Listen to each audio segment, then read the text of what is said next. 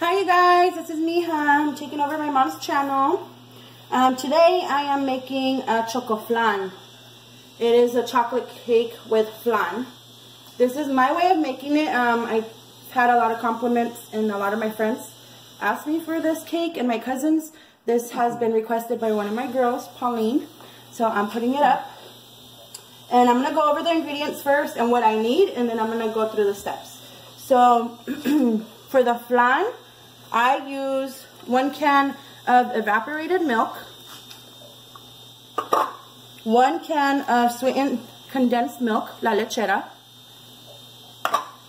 So here's my secret recipe. So this is my secret to my flan. I put 1 can of media crema. I use half a bar of cream cheese, just half.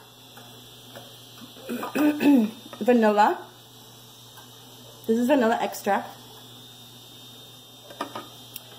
Here is my pan for the bundt cake I'm going to be using.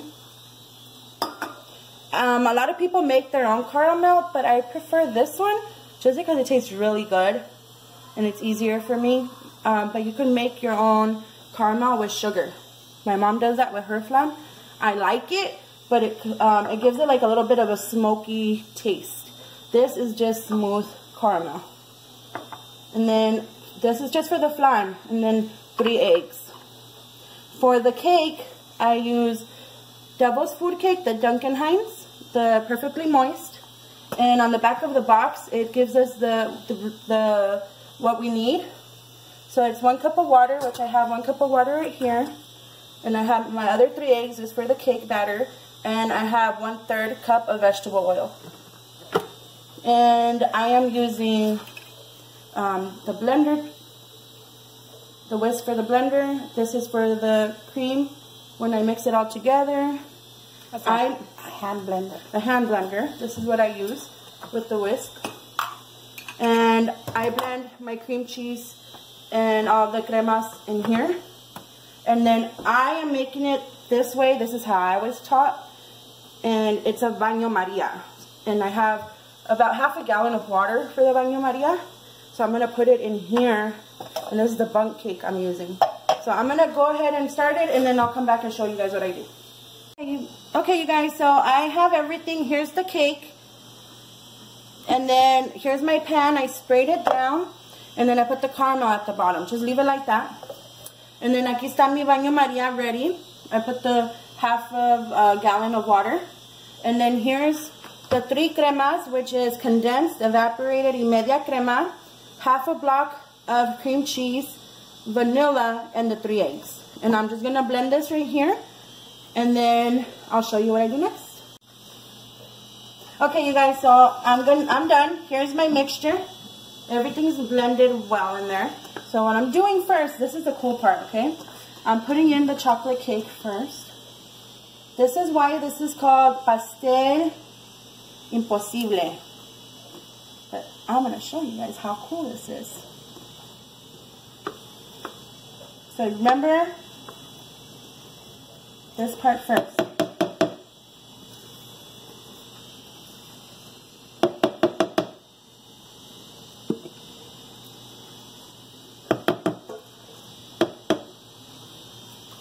Okay. So here's the trick. Yeah. Go ahead. Okay, you guys, sorry, me and my mom over here laughing because I couldn't open it and she couldn't either. But we got it open. I don't know who closed it that hard. I'm not. No, it was me. Okay, here we go. This is the cool part. Remember, look what I'm doing, because if you hit it straight, I don't know why, but it ruins the cake. So I'm doing it like this. And look at the magic of the cake. Oops, I put a little bit in the middle. It's okay. Nada pasa. Do you see what's happening?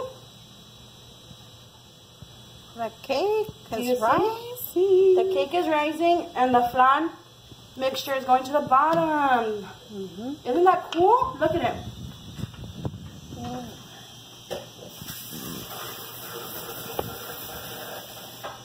Ahí está. You're ready. But see how I went to the bottom? You want to make sure you leave it alone. Don't move it too much, okay? Next thing, here's my baño Maria. I just place it in the middle.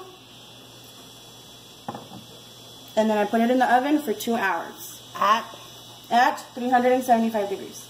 I'll be back and I'll let you guys see what's next. The cake is done. I have my plate right here. I let it sit in the fridge or freezer for about 45 minutes so it could cool down all the way. You don't want to take it out right away, okay? Listen. And I put it in the oven for an hour and a half. Remember, we're in South Carolina, so the altitude is different here, and the moisture and the humidity than to Colorado. When I did it in Colorado, I would put it for 2 hours, and then I would take it out and then leave it to cool. So try to experiment and see how it works out for you. Here we go. Wish me luck. Just turn it around. Place it down. 1, 2, and perfect! Oh, look at that. Look at how beautiful it came out. Wait, I'm not done yet. Let me just rinse my hands off. I'm going to add more caramel to it. And that's it. That is beautiful.